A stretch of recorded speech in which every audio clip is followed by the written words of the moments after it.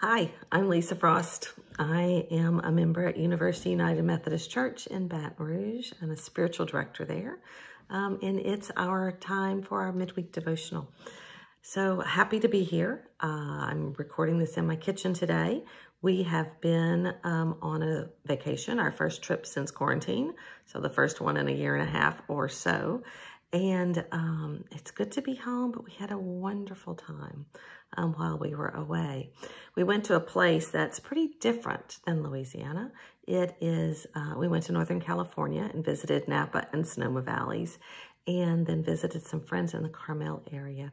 And Irby was kind enough to switch weeks with me. When I told him we'd be in wine country, he did the devotional last week, and so I'm this week, and he said, that would be a great location for a midweek devotional. I didn't record there, but I did think about it a good bit. I just kind of carried that idea with me.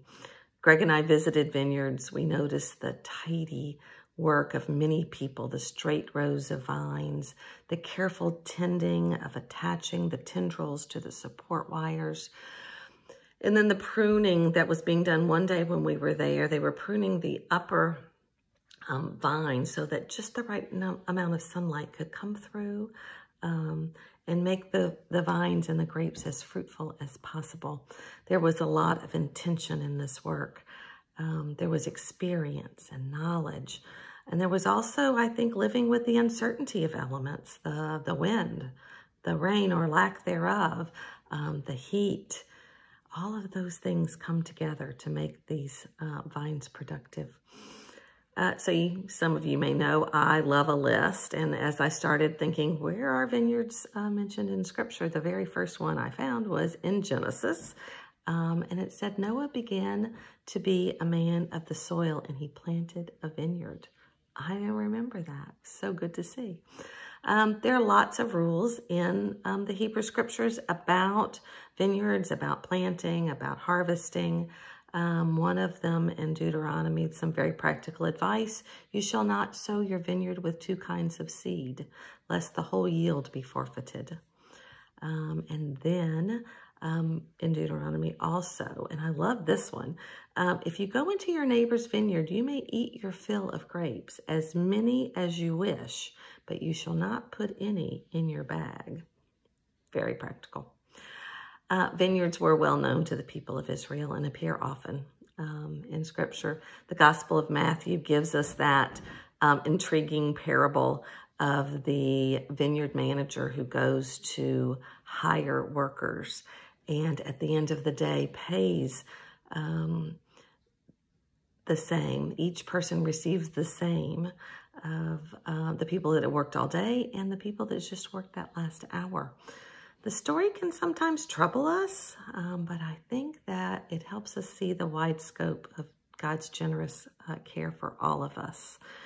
In the Gospel of John, we hear Jesus describing himself in many ways, all using words that were very familiar to us and to those people of his time.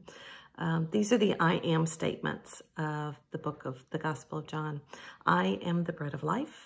I am the light of the world. Can you hear Godspell singing in the background there? I am the gate for the sheep. I am the good shepherd. I am the resurrection and the life.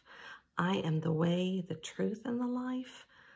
And then the last one in the book of John, I am the true vine, which is, of course, the one I thought about first. It's one of my favorite passages. And here is some snippets, some selected verses, because it's a little long, from the Gospel of John in Eugene Peterson's The Message. Jesus is teaching his disciples, and he tells them, I am the real vine, and my Father is the farmer. He cuts off every branch of me that doesn't bear grapes, and every branch that is grape-bearing, he prunes back so it will bear even more. Live in me. Make your home in me just as I do in you. I've told you these things for a purpose, that my joy might be your joy, and your joy wholly mature. You didn't choose me. Remember, I chose you and put you in the world to bear fruit, fruit that won't spoil. As fruit bearers, whatever you ask the Father in relation to me, he gives you.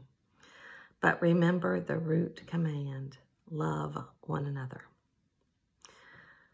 So this leaves me asking today, what fruit is mine to bear in this season?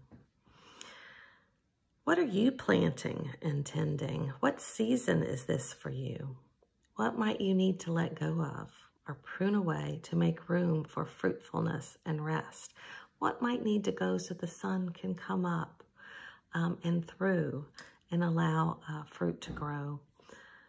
From Proverbs, there was this little snippet, and it reads, "She considers a field and buys it out of her earnings. She plants a vineyard."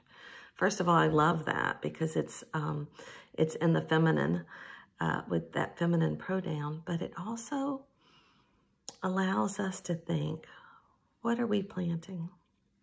So as we close today, hear this blessing from Jan Richardson. It's not exactly about a vineyard, but it is about a nest and branches. So I thought it might be a good thing to close from. This is from her, I think this is her latest book, The Cure for Sorrow.